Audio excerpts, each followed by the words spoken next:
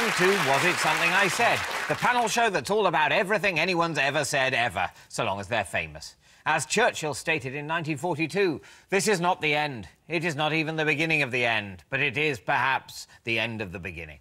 This, in contrast, is not even the end of the beginning, but it is perhaps the middle of the beginning of the beginning. I tell a lie, that was the end of the beginning. On Richard Ayoade's team is old dog comedian Jason Manford, and on Mickey Flanagan's team is new trick, but not in the prosy sense, other comedian Romesh Ranganathan.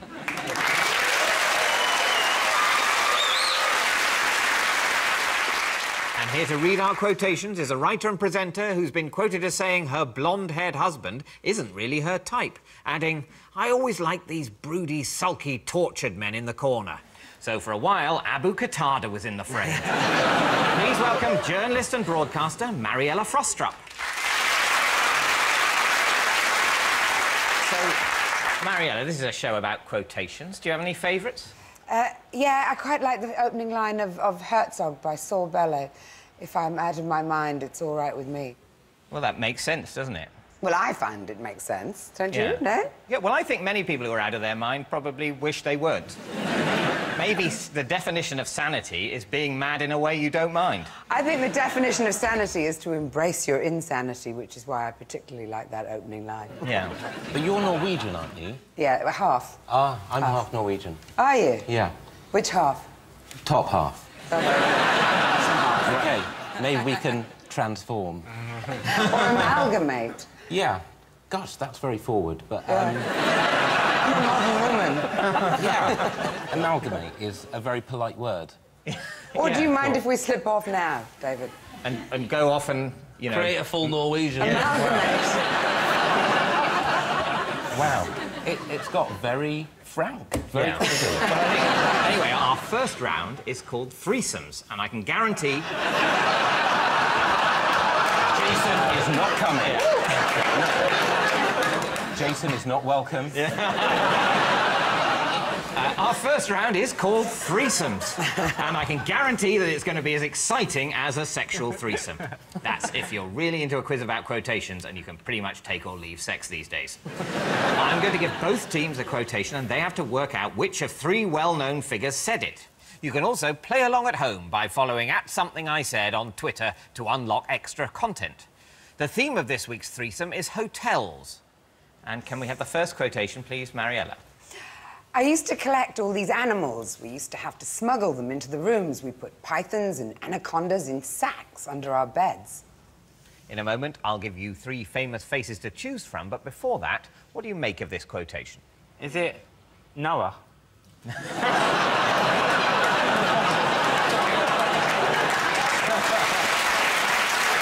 Rather reduces the flood to just a localised flood in their flat, so they have to move briefly into a hotel. And also, sometimes before you go on a long trip, you do want to stay in a hotel near the ferry, you know, like a holiday. Well, I think I should narrow down your options. Was it rock star Alice Cooper, Justin Bieber, who I believe is some kind of singer, or David Attenborough? Thinking not Bieber, because why would he doesn't need snakes and anacondas, does he? He needs a watch more than anything. Yeah. How many hours late was he for that gig at Wembley? 3, I think. Yeah. 3 hours, yeah. You know, I was going crazy. I don't think it's Attenborough, because, like, if Attenborough come in the hotel and he had a load of animals with him, you'd just go, he probably knows what he's doing. You know, I met Alice Cooper. Did you? He's not as upset with his name as you would think. But, after the show, he said, I'm going to go crazy. I'm going to have a full fat Coke. Oh, right. That's how rock and roll he is. I didn't realise there was so much fat in drugs. I thought it was one of the plus things that you might lose weight. I'll have the full fat, Charlie, I'm going to have some really buttery heroin. I think should we go for Alice? I reckon Alice. You reckon Alice? And what do you reckon? I mean, let's not be bullied into making a poor choice. I mean, we're bigger than that. You might be. I'm going to go David Attenborough. I think all these animals is not a phrase that... Yeah, it does sound a little bit vague. I don't think David You know, Attenborough the snaky and things. here we are in front of all these fucking animals. OK, well, let's go with your choice then. OK. All right, Alice Cooper, and if it's our right... choice. We're going Alice Thank you. Cooper. Both teams going Alice Cooper. Well, the answer is David Attenborough.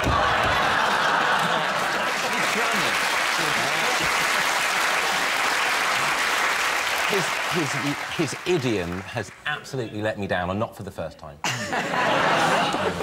yes, Attenborough spent the earlier part of his career travelling the world collecting animals for London Zoo, about which he subsequently expressed regret, saying, I used to go along, chase a giant anteater and pull it by the tail so we could film it. I'm sorry about that sort of thing, but those were different days. You know. That's what all those DJs say now, isn't it? Absolutely. Attenborough's snakes went under the hotel bed, as he said, but what did he say went in the bath? Piss. There would be no need to piss in the bath, not unless you were keeping a tortoise in the loo. He said he put armadillos in the bath. Genuinely, it seems like early on in his career, David Attenborough went around bagging animals. Just he went to abroad, found an animal, grabbed it, shoved it in a bag. I think it's called poaching. Yeah, I don't know whether he cooked them or not, to be honest, but... he's stealing them and then going on and making programmes about how there aren't any animals left in the wild. Well, it's not very surprising. Can you steal an armadillo? Who would possess it? He's stolen them from us all, like people who pick flowers from a roundabout. I've never seen any flowers on a roundabout because it's in the north. It's just surrounded by Happy Birthday Sandra signs on the side of bed sheets. Happy 24th, Grandma. Mariella, can we have our next quotation on the subject of hotels, please? Absolutely. I've picked up all sorts of things in hotels. Fleas, lice, tapeworm. Is this Lenny Henry? No, it is one of David Attenborough, Justin Bieber and Alice Cooper once again. I don't think it's David Attenborough. It's not the sort of thing you would say on Parkinson, is it? The urban legend about tapeworms is horrendous, isn't it? The one where, to get rid of it... Oh, don't. You pull your pants down and then you just crouch over some food and it just crawls out. Oh, I fancy that now. And just crawls out and has a bit of food. I saw a bloke doing that in Greggs the other day.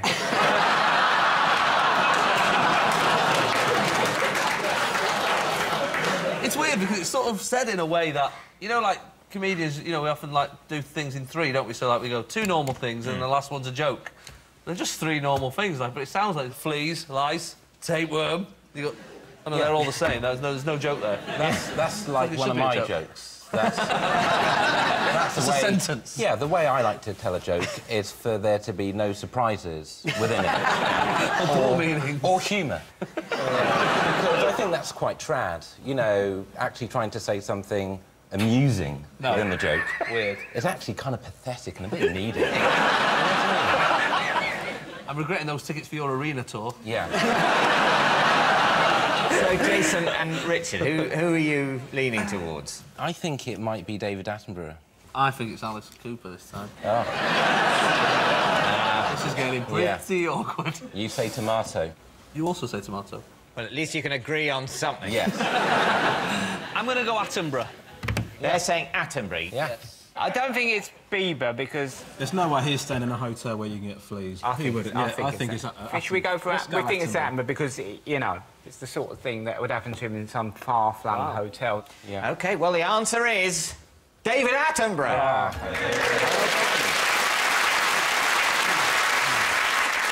Just his bad luck to catch all those off one hooker. Now, the next round is called Keywords. I'm going to give our panellists keywords from a well-known quotation, which they should know, and they have to try and work out the whole thing. So, for example, if we gave you the keywords not, tonight and Josephine, you'd know immediately that we'd picked too short a quotation for this round. This is from a famous quotation by Neil Armstrong that you should all be familiar with. I'll award points to whichever team is closest to the exact wording. As your first clue, Mariella, can we have 2 keywords, please? Why, yes, sir. Small and giant. You're probably thinking, I know this one, but I want the bit after the bit you think you know, as well as the bit you think you know. What, can I come home now? But the people get this quote wrong, don't they, quite a lot? Because he actually said, one small step for a man, one giant leap for mankind. But everybody quotes it as one small step for man, because that's a better quote. You think it's better, one small step for man? Do you not think it's better? No, I think it's better a man. Well, that's what he said he said. I know, well, he's right to say he said that, because that would have been better if he'd said that. I don't know. I'm not saying whether or not he said that. What I'm saying is one small step for a man, one giant leap for mankind. Yeah. That means something. There's a distinction between a man and mankind, whereas one small step for man, in that sense, just means mankind. You're right. He's just contradicting himself. One small step for man, one giant leap for man. Well, which the fuck is it? Maybe just I'm gonna be late for my next class. Can I go? There's a story which says one of the things he said when he was up there was, "Good luck, Mr. Gorski." And it was because when he was a kid, his neighbours were always arguing, the Gorskis. And one day he heard the bloke say, "Why can't you just, you know, give me a blowjob? Like, why can't you do it's just something I want, you know?" And she said, "You're not having a blowjob until the kid next door, you know, there's more chance of me if you get a blowjob than the kid next door walking on the moon." That's one of his closest. Good luck, Mr. Gorski. I hope it's true. I like the fact that he might have worked hard to become an astronaut purely so his neighbour could get sucked off. Can we have another keyword, please, Mariella? I don't know. I don't like the way this game's going. I don't like the turn it's taken. There's not been one bloke joke about sex, you know, making fun of yourselves. It's all, but because they're not it's jokes, all about women not giving you blowjobs and hand jobs and blah, blah, blah, you know. We are our own jokes. Yeah, well... OK, I'll give you a keyword. No. Yes, please. Yeah, well, yes. You've got to listen carefully, because it's very short. OK. Toe. Toe.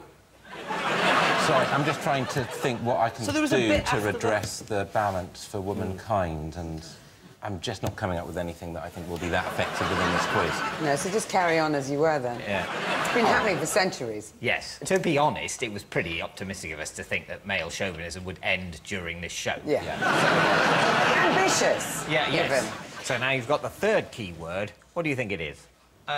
One small step for a man, one giant leap for mankind. Oh, with fucking toe! Like, maybe He might have hurt his toe. Maybe hurt his toe.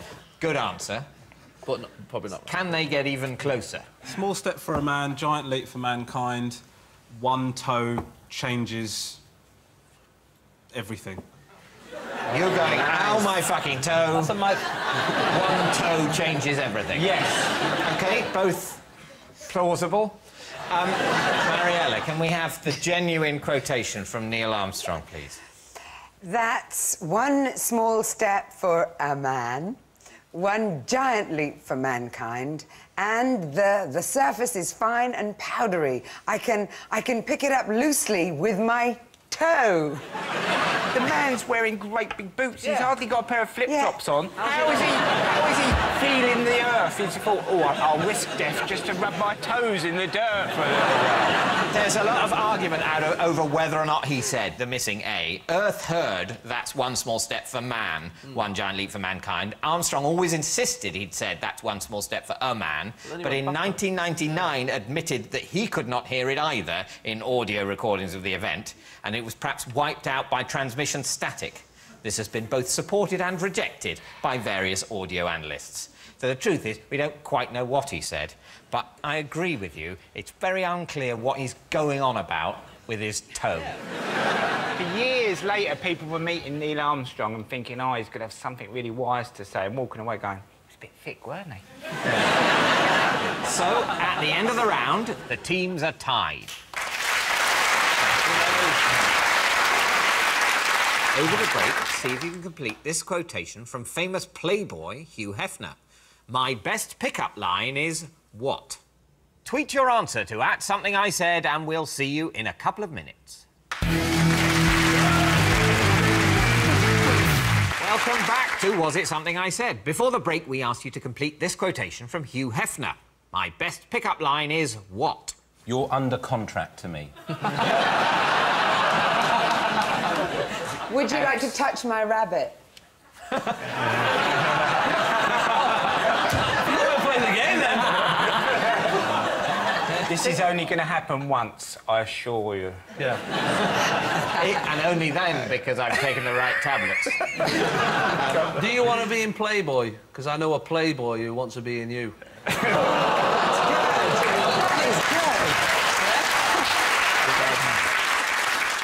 I think I know the answer to this. You think you know the answer? I think it is. My best pickup line is, I am Hugh Hefner. Mariella, can we have the full quotation, please?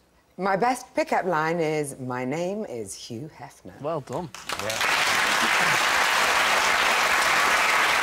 You definitely get the point there.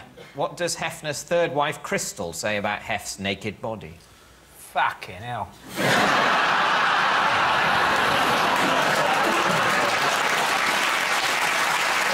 She might, if she'd seen it. She says, he doesn't really take off his clothes. I've never seen Hef naked. Oh, it's a sight too terrible for human eyes. Up next is a round called What Are They Talking About? You're going to hear a quote that's been taken out of context, and what I want to know is what the person is talking about. OK, here's one from Michael Jackson. Can we have the quote, please, Mariella? They run around and they help me clean the room. They help me dust. They do the windows. Motorised dusters. A lot of women would kill for a motorised duster. See, when you're talking about the cliché, Mariella, I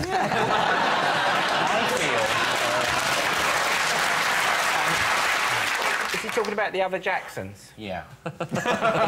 Get that dust, Tito! Get that dust, Tito! Latoya, you missed a bit! Is it the first draft for the lyrics to Thriller? Staff, my staff, the staff Is he that I talking employ. about, like, monkeys and bubbles and stuff like that? Because where the quote is leading us all to is something we don't want to say about a dead man. Makes it sound like there's little children running around his house.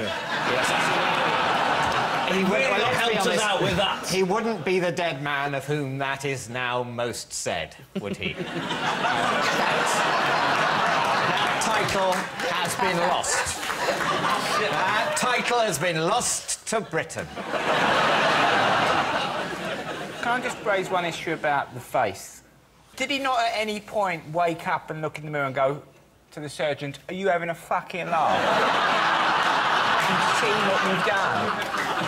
Why would you go to a surgeon and say, could you make me hideous? Could you make me... Well, you've answered basically monkeys. What's your answer? I think we should just say working class people. Working class. Mariella, can we have the full quotation, please? I come home to my deer or my chimps and I can hug them. They run around and they help me clean the room. They help me dust. They do the windows. Well done. It's deer and chimps.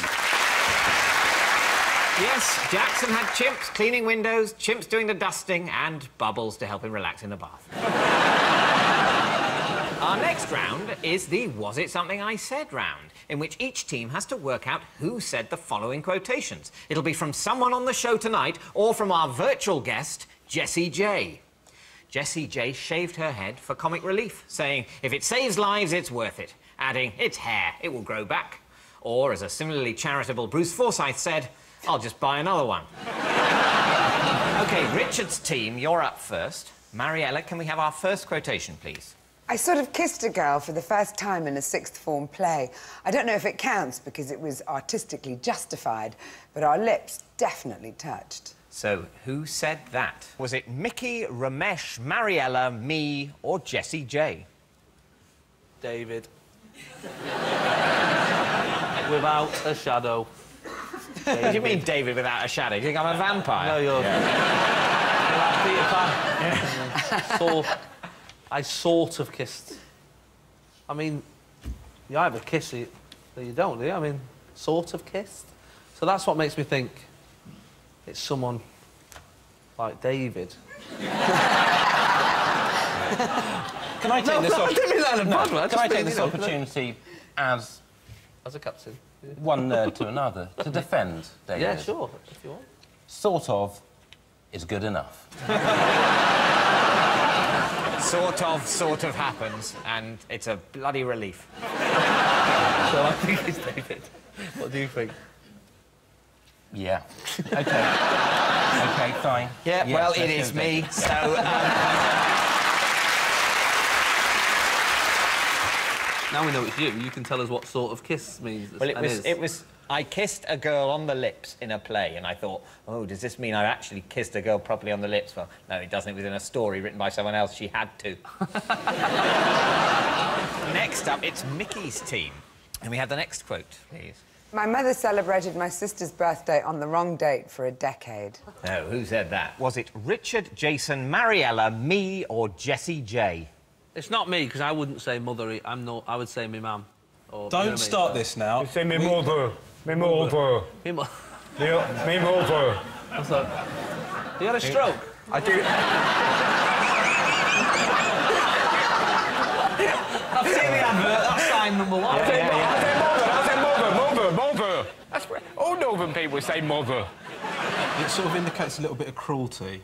Yeah. Because the mother's not being corrected for a decade. What family is this? I know. It's not necessarily vindictiveness. It could be, you know, the opportunity to correct the mother may never have arisen. I think this is something Mariella might have said. All right, It's so a I think family it's thing. Mariella. Yeah. I think we're going for Mariella. You're right. It was Mariella. It was me. How did that happen? Single mother, 5 children, details. How was the mistake discovered?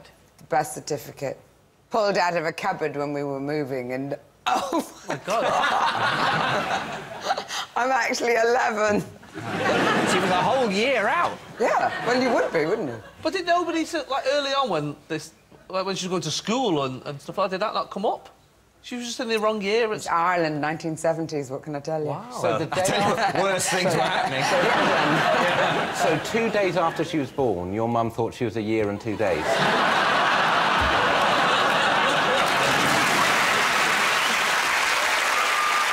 Well, I'm afraid that's all we've got time for. And a quick look at the scores tells me this week's winners are Richard and Jason. Thank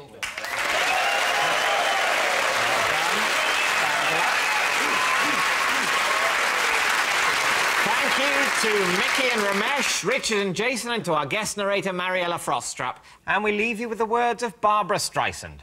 Success to me is having 10 honeydew melons and eating only the top half of each slice. Well, I say, fuck you, Barbara. Success to me is a diamond-encrusted top hat and a robot butler. Good night. Matt Berry in his very own show, sublime and ridiculous and very, very funny. Toast of London is next on 4.